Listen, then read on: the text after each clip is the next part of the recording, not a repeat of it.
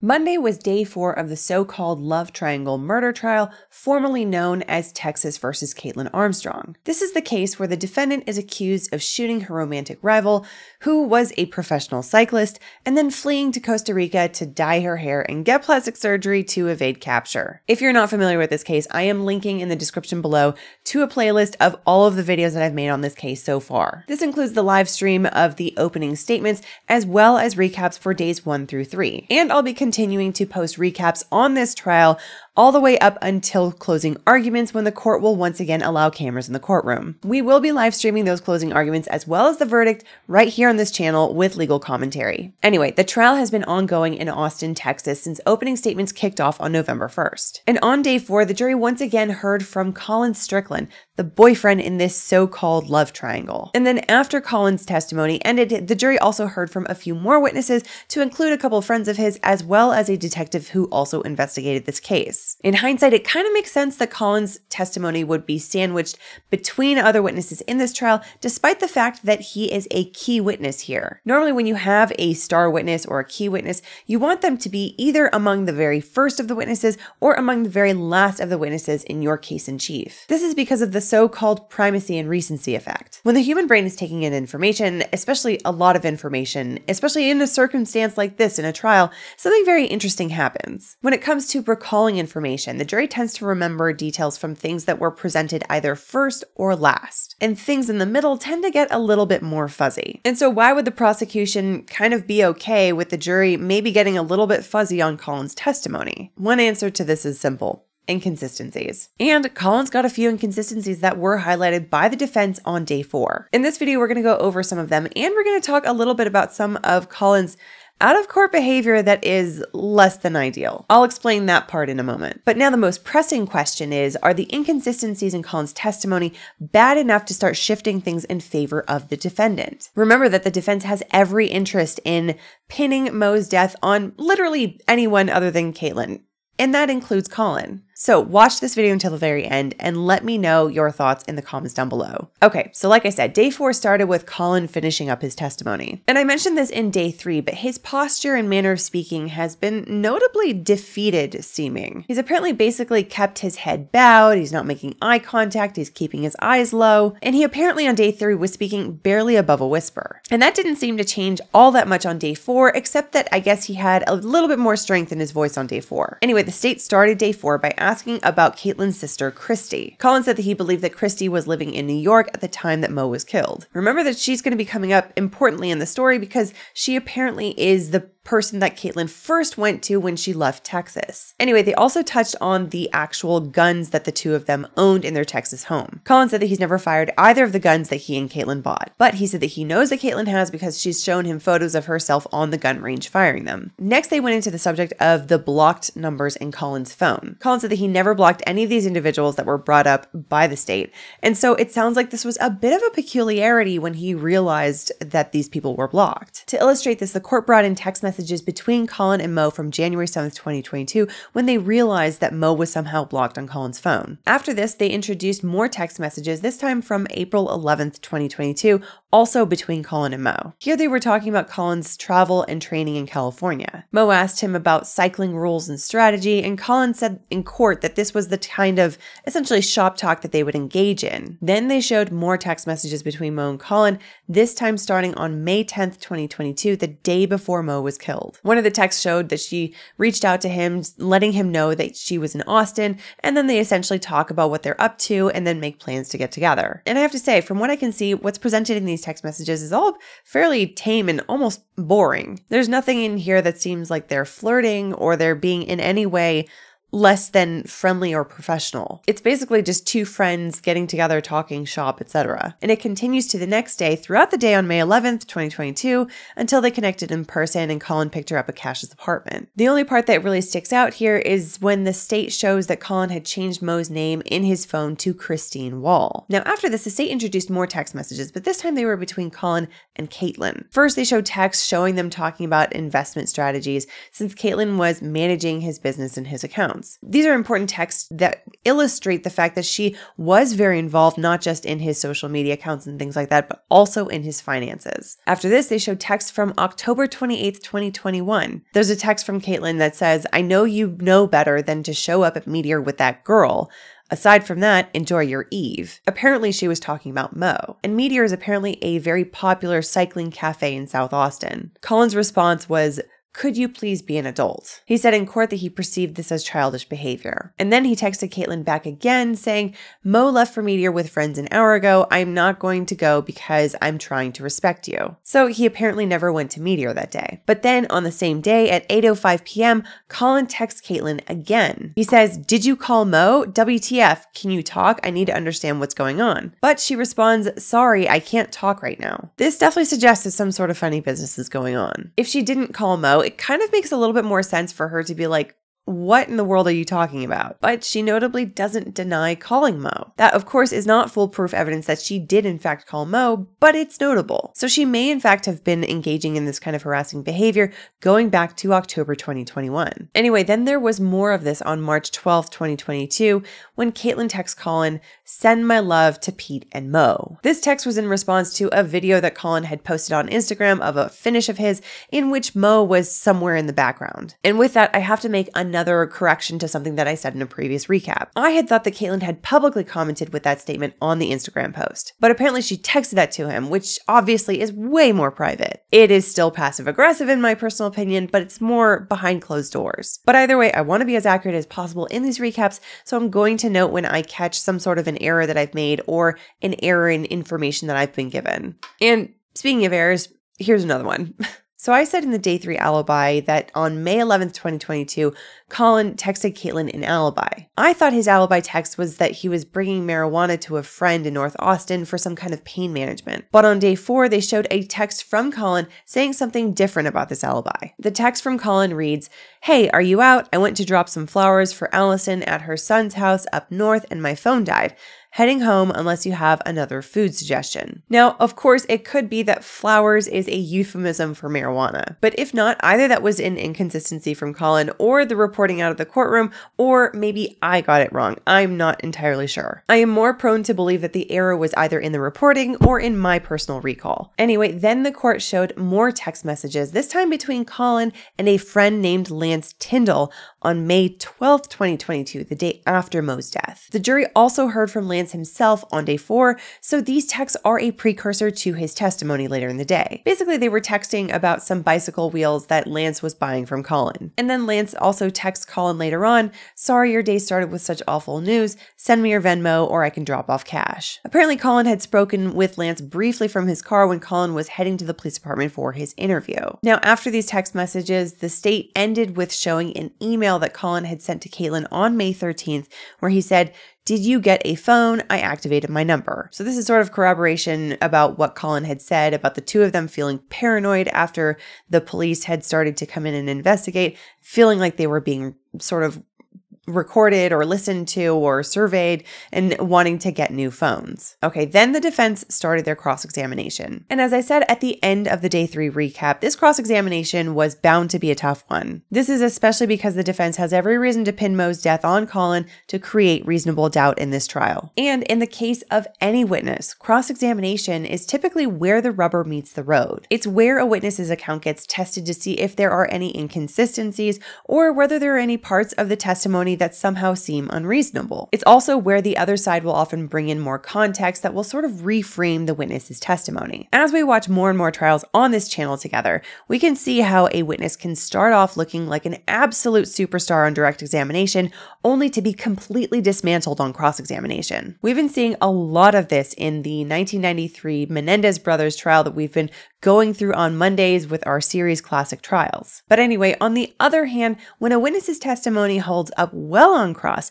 it can be absolutely devastating to the other side. I'm thinking of notable witnesses like Isaac Baruch in the Depp v. Heard trial. Again, do you know whether she was wearing any Amica cream? Sir, if you could just answer the sorry. question. I'm totally sorry. Thank sorry. you, sir.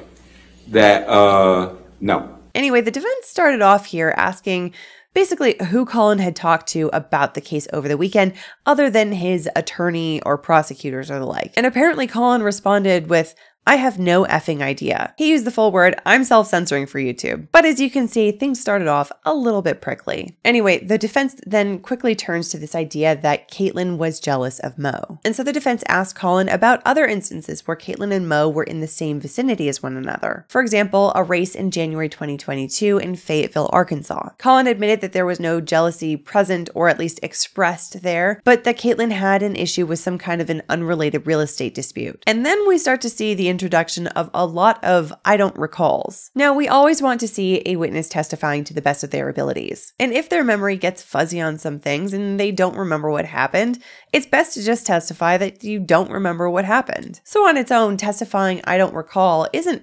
suspicious or improper, but it can get overused and create an impression that the witness is being evasive or at the very least unhelpful. And I'll say Colin has probably every reason to give Kaitlin's attorney a hard time. I'm sure that over the past year and a half or whatever, Colin has been absolutely through the ringer. I already talked in a previous recap about how he has lost sponsorships, but he apparently has also been somewhat hounded by the media. And of course, one other source of this stress is undoubtedly Kaitlin's attorney. Just as an example of Colin's use of "I don't recall," when the defense asked him, "Do you claim that you would receive some messages from Mo Wilson, but not all of your messages?" Colin responded with, "I don't recall." But then he says he never blocked Mo, but recognized that at some point that she had been blocked. So it seems like he doesn't really need to use "I don't recall" in that situation because he kind of recalls the fact that he was maybe getting some messages, maybe not. So this looks to me like Colin is using it as a little bit of a defense mechanism on the stand. On the one hand, I can empathize because testifying as a witness, just as a default matter, can be very intimidating. And cross-examination is especially so. And as I've belabored the point, he has also been absolutely through hell and back through this case personally. But on the other hand, the jury might start framing his testimony with some amount of suspicion if they feel like he's being evasive. But aside from that, the defense catches a first inconsistency here. And this is the subject of Kaitlin's behavior regarding Mo and what Colin told the police about this subject. Specifically, the defense asked Colin why he never told the police that Kaitlin had blocked Mo in his phone. And Colin's response essentially was, "You got me." Basically, no explanation. Then the defense went over all of the contacts that were blocked in Colin's phone. There apparently were 71 in total. Given that he's a well-known professional cyclist in the cycling world, I can understand why he may have a need to block numbers from time to time. And apparently some of these were in fact blocked by Colin himself. But when the defense asked whether that number was upwards of 60 contacts that he himself had blocked, he says he can't recall or confirm. So, maybe. The reason why this is potentially important is because it shows that he at least did on some occasion block some numbers. And it also shows that it's not like the only numbers that were blocked on his phone were female friends. So A, there's a chance that Colin could have blocked Mo by accident, and B, the pattern of blocking numbers on his phone is a little bit more broad than previously presented by the prosecution. The defense also pointed to a part of Colin's May 11th timeline where he had testified that he hadn't yet heard from Mo that day. And so the defense pulled up a text message that Mo had sent to Colin earlier in the day. This is another inconsistency. That said, Colin explained that he had already been on a bike ride when the text came in, so he didn't see it until later. So in his mind, he had not yet been contacted by Mo. So this particular inconsistency may be more of a problem of semantics rather than substance. Next, the defense asked him if basically Colin was sexting with Mo, and he asked if Colin understands the term and whatnot. And the defense also brought up that semi-nude photo that another woman had sent him, which I mentioned in the day 3 recap. And this subject seemed to get under Colin's skin a little bit. And that seems to be what the defense was going for here. Now, witnesses have to understand something when they are going in to testify, either in a deposition or at trial, that there is always a very good chance that the cross-examining attorney or the opposing attorney is going to try to get under their skin. This is especially true of a witness like this who is kind of fair game based on the nature of his testimony. And the purpose of this is basically to get the witness off balance. This has the potential effect of causing the witness to possibly admit to things against their own interest or to make them look bad in front of the jury so that the jury kind of discounts their testimony. Anyway, like I said, the defense digs into this semi-nude photo. As it turns out, this other photo sent by this other woman was of her in a bra. So that doesn't make me feel any better about this photo beyond what I had already expressed in the day 3 recap. The defense asked Colin, rightly in my opinion, Would you agree that sending a picture of yourself in a bra would signal some sort of romantic or intimate relationship? Of course, it doesn't really matter what he says in response to this question. This is more a question posed to the jury for them to think about, to dislike Colin a bit. Talking further about the photo, Colin said that he didn't tell Kaitlin about the photo, and he also did not discourage the photo. But for some reason, he said that he thinks that it was unfair for Kaitlin to be upset over it. And to be clear, Colin testified on day 3 that all of this went down when he and Kaitlin were dating. The only way that I could possibly agree with Colin here is if the photo was sent to him when he and Kaitlin were on a break and he just continued the friendship with the women when he and Kaitlin got back together, and it did not continue in any sort of a romantic sort of way. But I don't see any kind of explanation like that here. All I see here is Colin being a little bit obdurate and saying Kaitlin had no right to be upset over a photo like this, which I never discouraged from the other woman. I don't like it. Maybe he doesn't see it, but this is precisely the kind of attitude that can send an insecure woman off into the deepest depths of insecurity. Again, I am not saying that Colin is responsible for Mo's death here. That responsibility falls squarely on Kaitlin's shoulders, as the evidence appears to me currently in this moment. Of course, I can change my opinion based on evidence that continues to unfold in the trial, but for the moment, that is how things appear to be. But, you know, Colin did play a role in all of this. But after this, the defense gets into a more important part of his testimony. This has to do with the other stuff that was found in their home during the execution of the search warrant. This is the stuff like the 2 firearms, a bunch of ammunition, the passports, the cash, etc. Specifically, Kaitlin's 9mm Sig Sauer is important because it matches the shell casings that were found at the crime scene. Obviously, although it is Kaitlin's gun, there's the question of access to the gun. Colin is naturally someone that had access to it since he lived in the same home as Kaitlin. But here on Colin's cross-examination, the defense asked about the access that other people had to Colin's home. As it turns out, his home is locked at all entrances with a key code. And the defense suggested to Colin that he had shared that key code with at least 33 other people. Colin doesn't fully confirm this, but he said it's possible. And then what came up on cross was that Colin had a fairly regular habit of allowing his friends to access his home for various reasons, even without him or Kaitlin even being there themselves. So this does open up the case a little bit for the defense to introduce some potential reasonable doubt. Because if other people had fairly regular free access to his home, other people also at least had the opportunity to access and use the Sig Sauer. That said, opportunity is one thing, but it's still up to the defense to introduce some measure of likelihood that someone else in fact did use the Sig Sauer. Because otherwise, the idea that Kaitlin used her own Sig Sauer to shoot Mo still seems like the most reasonable outcome here. Now after this, there apparently was a bit of a dramatic moment in the courtroom, and this to me suggests the level of cold animosity that Colin may feel for Kaitlin at this point. The defense attorney asked Colin, "You know Kaitlin very well, don't you?" This seems like a reasonable question given that they dated for several years and even lived together under the same roof. But Colin's response, surprisingly, was, "No, I do not." Apparently there was an audible gasp in the room. Like I said, dramatic. Anyway, another thing that came out was Kaitlin's apparent calmness on the evening of May 11th and on May 12th. Colin said that when he revealed to Kaitlin on the 12th that he had been with Mo the night before, Kaitlin did not seem upset about it. Honestly, personally, this makes me suspect Kaitlin even more. When we're looking at a witness's behavior, we start to see natural patterns of behavior emerge. And although the defense is suggesting that Kaitlin was not jealous of Mo by showing times, for example, when she was not outwardly projecting jealousy, I think that there's been enough introduced in evidence to show that Kaitlin was in fact jealous of Mo. So it seems that when Colin revealed this fact to Kaitlin that he had been with Mo the night before, Kaitlin would be upset or at the very least surprised. If she's being calm about this in this moment, to me it suggests that A, either she knew about it already, maybe because she was stalking them, and or B, it didn't matter to her because Mo was no longer a threat to her. In my opinion, that answer is not great for the defense. However, the defense did elicit some pieces of information that were helpful to the defense. Remember that in opening statements, the defense suggested that weird things had happened at their home after Mo's death. They said this to give an alternative explanation to the jury for why Kaitlin fled to Costa Rica. Here, Colin testified that about 24 hours after Mo was killed,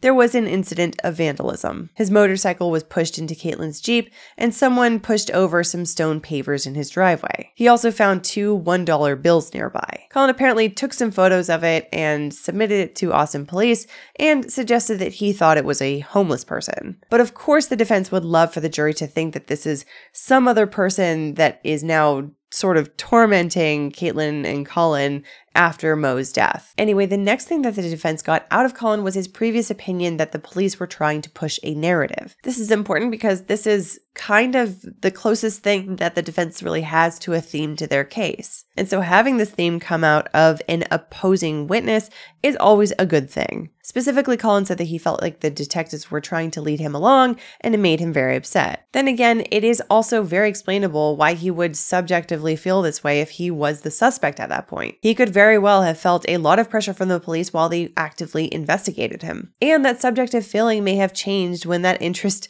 shifted over to Kaitlin. After this, the defense wanted to get into Colin's use of the word tumultuous to describe his relationship with Kaitlin. The defense attorney literally brought out a Merriam-Webster definition that includes things like verbal assault, physical assault, etc. And so Colin basically agreed that maybe tumultuous isn't the best word to use to describe it. Honestly, I don't think he needed to backtrack here though. Colloquially, we all understand tumultuous to also mean an experience that has been very widely varying in emotional highs and lows. And so Colin could have explained that this was what he meant when he used the word tumultuous. So this to me suggests that he probably was getting somewhat ground down by cross-examination at this point. Now, another thing that he said that is maybe not going to make much of a difference for anyone in the trial, but is maybe not a great look for him personally, is the reasons he wasn't sure about dating Kaitlin long-term. The thing that he said bothered him, I guess, most was her clothing, something he called fast fashion. Honestly, I had to look this term up because, I don't know, maybe I'm not with it or something, but I had never heard of this term before. Feel free to make fun of me for the fact that I was unfamiliar. Anyway, apparently it's fashion that is stylish but inexpensive and intended to meet the fast pace of fashion changes. It's usually made of cheap, sometimes toxic textiles or dyes, and apparently one cause of massive pollution. Examples of this apparently include stores like Zara and H&M. I'm not sure what aspect of Kaitlin's fast fashion Colin didn't like. Maybe it was the environmental effects, or maybe it was just the overall cheapness of it. But it is kind of a strange thing to point to when it comes to someone's calculation of relationship longevity. A secondary thing that he kind of talked about was their seemingly lack of shared interests. Remember that Colin testified on day 3 that Kaitlin had picked up cycling through his encouragement and through their relationship. Well, Kaitlin seems to be a big yoga enthusiast, and apparently Colin was not willing to do the same with yoga, even though it is her passion. He testified in court that he had no interest in yoga. Now, he is a professional cyclist, and so it's natural that that is going to be his main interest. I mean, it literally is his job. But it is kind of wild that he never went to a single yoga class or yoga session with Kaitlin when she invited him throughout the course of their relationship. I just have this impression at this point, like he really was not invested at all in this relationship with her to begin with. But anyway, more points in favor of the defense emerged here. Colin said that when they broke up in October 2021, he knew that Kaitlin spontaneously flew to Mexico because she was upset. For one thing, this suggested it was common for her to spontaneously travel internationally,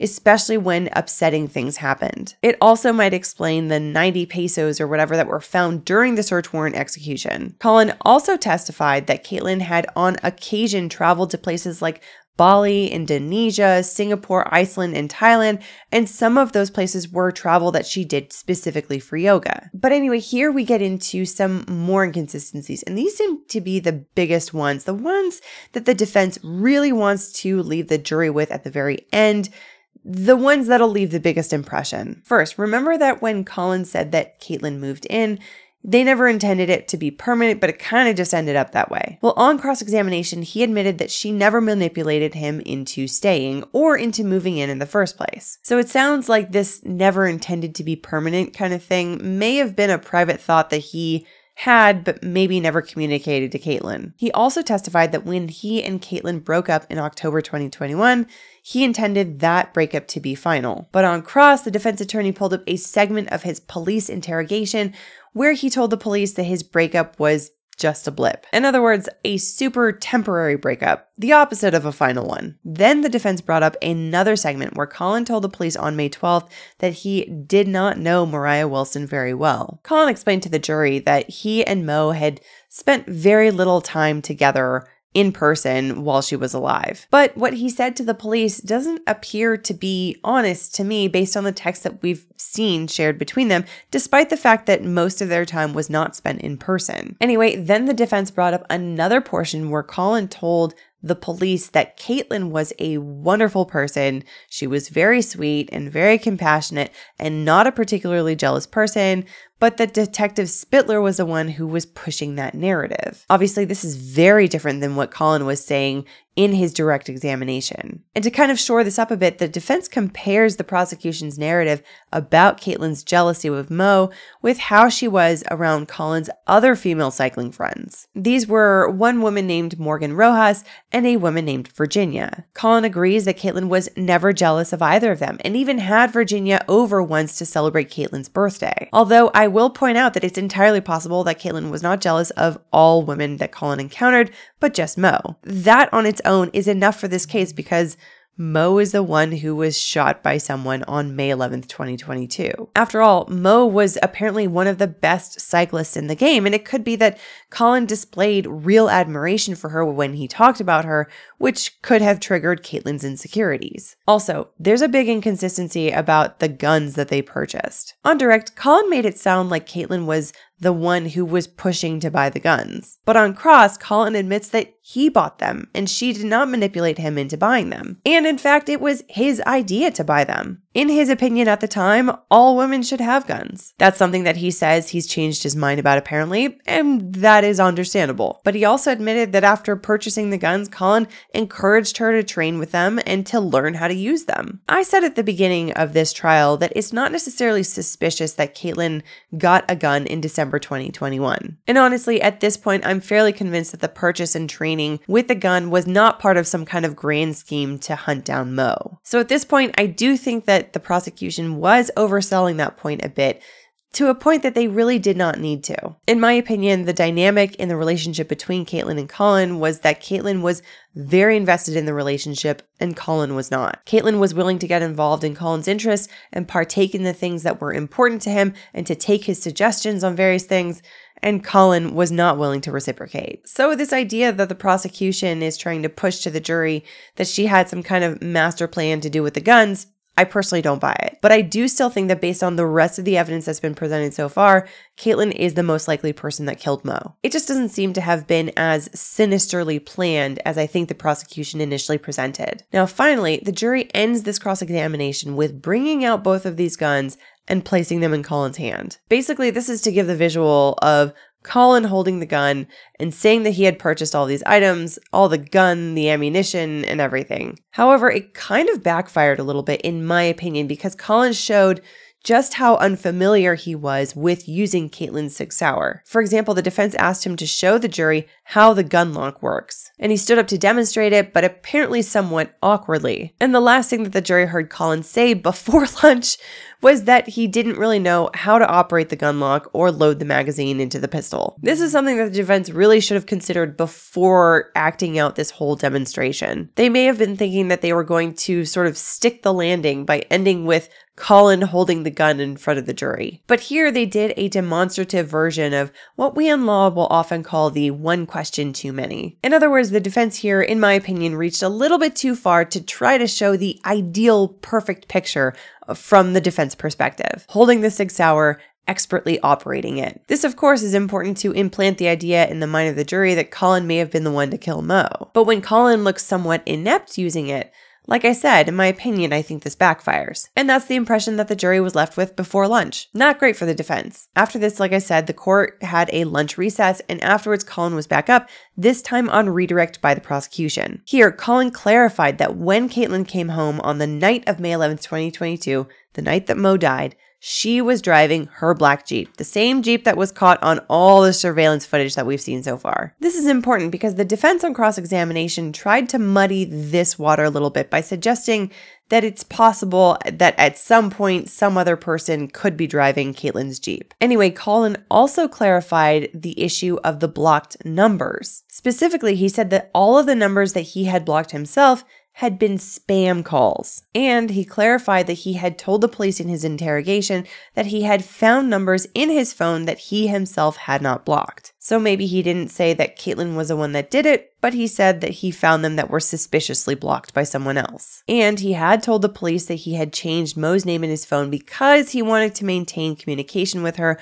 without triggering the old wounds that Kaitlin was carrying. This is another good point to shore up for the state. And this is really what redirect is for. Sometimes when a witness is on cross-examination and the defense is drawing some blood, they're scoring some points, sometimes it is better for the witness to just allow them to just happen and to trust that the attorney that is representing their side, the one that did their direct examination, will come back on redirect and kind of clean everything up. And in a lot of circumstances, that's what the state did here on redirect. Now, the next thing they went over on redirect was Colin talked about the value of Mo's bicycle and said it was understated in appearance. He essentially said you really have to know bicycles to know just how valuable it was. So this suggests that whoever took the bicycle out of Cash's apartment couldn't have just been some homeless person, for example. It more likely was somebody who was very familiar with cycling. Anyway, so then Colin was passed back and forth between the state and the defense a couple times, and eventually he was let go for the day. He was not released entirely as a witness, however, because the defense apparently wants the opportunity to recall Colin as a witness later in case something else comes up. Now, before we get to the next witness, I do want to address some out-of-court behavior that Colin engaged in. This happened twice on day 4, first during the lunch recess, and then after he was let go for the day. The first time, he was caught on camera seemingly intentionally walking into a videographer in the hallway, and he seemed to be trying to knock the video camera out of his hands. I don't know how valuable that camera is, but I would venture to guess it's probably a very expensive piece of equipment. And then at the end of the day, when he was leaving the courthouse, he apparently came across the same videographer and again went out of his way, this time to step on his foot. It's a little bit bizarre, I'm not going to lie to you. In the video of the incident, you can actually hear the videographer scream in pain. Ouch! I'm not sure exactly what about the day was triggering Colin to engage in this kind of behavior, but it seems that something either about the testimony or the media attention, or maybe the prolonged stress of being under the gun through this whole case and this whole trial has somehow gotten to him. Remember that his life has been turned upside down. He's lost all his sponsorships. I've talked about this so many times at this point. So, he has a lot of reasons to have been under the gun, to have a lot of pressure and a lot of stress on him. So on the one hand, I can understand why he would feel the need to act out in this kind of way. But on the other hand, I think this is still foul and gross behavior. First off, unless there is some kind of interaction that is not presented in the video footage that has been put out on the internet, something about the interaction between Colin and this camera guy that I've missed somewhere, it seems to me that this guy is just doing his job. And second, and more importantly, this is a murder trial. Although Colin himself has surely been through the ringer, all of this eventually will pass for him. But if you look at the Wilson family, they have lost a daughter and a sister, and she is never coming back. So that empathy and goodwill that the general public will extend to Colin for the pressure that he's been under, it's only going to go so far if he engages in this kind of behavior. Now, as far as the outcome of this trial is concerned, I don't think it'll have any impact on Kaitlin's conviction or exoneration. All of this was outside the presence of the jury, and they are supposed to actively stay away from any kind of coverage of this case, whether it is in regular media or on social media. So if they find out about it, it has to be after the trial is over, when they can freely look everything up. But in my opinion, it really does matter in the court of public opinion. And I don't know if Colin has a PR rep, but if he doesn't, he needs to get one, like yesterday. And if he has one, he might need to get a new one who can properly shake him by the shoulders and say, look, I know that you're under a lot of pressure and you're tired of this and you want this to be over, but the sponsors care about their branding. Like, if you want them to come back, making these displays of yourself like you are some kind of self-centered asshole isn't going to make it happen. So keep it together when you're out there and, go home and vent. Do what you need to do at the end of the day. Have a glass of whiskey. smoke a joint or something, like do what you need to do that is safe and legal and behind closed doors, most importantly, so that you can get through this and then get back to doing what you love doing most. Anyway, let's get on to the next witness. This was Kenneth Allen Burrows, who goes by Allen. He apparently is friends with Colin, although not particularly close. Allen was also friends with Kaitlin, but I guess more so with Colin. When he was asked to describe Colin and Kaitlin's relationship, he basically said that they were dating. And he said that he basically had the impression that Colin wasn't really that into Kaitlin. Honestly, this checks out based on what I've seen come out from Colin. Anyway, remember that on the evening of May 11th, Colin had a 7 or 8 minute phone call with someone. That apparently was Allen. That phone call took place at 9:07 p.m. They apparently discussed bike parts that Colin was going to lend to Allen. Allen said that Colin was at his home in the garage at the time of the phone call because they were talking about parts, and Colin said that he was looking for them in his garage. Nothing about that conversation sounded out of the ordinary to Allen, and he said that he had no reason to think that Colin was lying to him about where he was. Then, at 10 p.m., Allen says that he swung by for those bike parts. He said he could apparently see both Colin and Kaitlin in the kitchen and that they both looked tired, but that he didn't interact with them. He kind of just came in for the bike parts and left. This does reinforce what the defense was saying about friends having free access to Colin and Kaitlin's home. But again, how much of that leads to the conclusion that someone else used Kaitlin's gun? Perhaps that's up to interpretation. Let me know your thoughts in the comments down below. But I personally don't find it particularly convincing. Anyway, the next witness was Lance Tyndall. Colin mentioned him in his testimony earlier in the day. He's another friend of Colin's and apparently much closer to Colin than Allen is. Lance said that he spoke with Kaitlin on May 12th when he came to buy some wheels from Colin and Kaitlin. On his way in, Colin was pulling out of the driveway and told Lance that Colin was going to the police station because someone had died the night before and the police thought she was murdered. Lance said that Colin looked shocked at the news. And when Lance went inside, he said that Kaitlin told Lance that it was Mo who had died. Lance said that Kaitlin also acted surprised and shocked about Mo's death as they talked. But an interesting thing happened here. Lance said that Kaitlin brought up the Austin neighborhood of Cherrywood, asking if it was a dangerous area. Lance, who works in real estate, said Cherrywood was a safe neighborhood. Now, there was some confusion about this because apparently Cash's apartment was in the Chestnut neighborhood, not the Cherrywood neighborhood. And Lance did say on cross-examination that often neighborhoods do get blended together. That said, it is suspicious that Kaitlin would even know where Cash's apartment was to bring up any neighborhood. Okay, on to the final witness of the day. This was Detective Richard Spittler. Remember that Detective Spittler was one of the detectives that showed up unannounced to see Colin on the morning of May 12, 2022. The night before, he interviewed Kaitlin Cash to get whatever information he could before going to the crime scene itself. Talking about the crime scene, Detective Spittler echoed what all of the other officers have said about it so far, that there were no signs of a forced entry or other disturbance. He also echoed that because Colin was the last person to see Mo alive, he was a person of interest and at the very least was someone who could potentially have some very good information. So they obviously were pretty keen on talking with him. He also said that in the early part of the investigation, they started surveying Colin and noticed that he was really moving around a lot. So they worried that he would be a flight risk. After Colin's interview, however, it became apparent that there was a bit of jealousy on Kaitlin's part regarding Colin's relationship with Mo. And the thing that really triggered it for Detective Spittler was the fact that Colin changed Mo's name in his phone. So it became very important to Detective Spittler to speak with Kaitlin since this was a potential motive. Then on May 13th, Detective Spittler introduced himself to Mo's family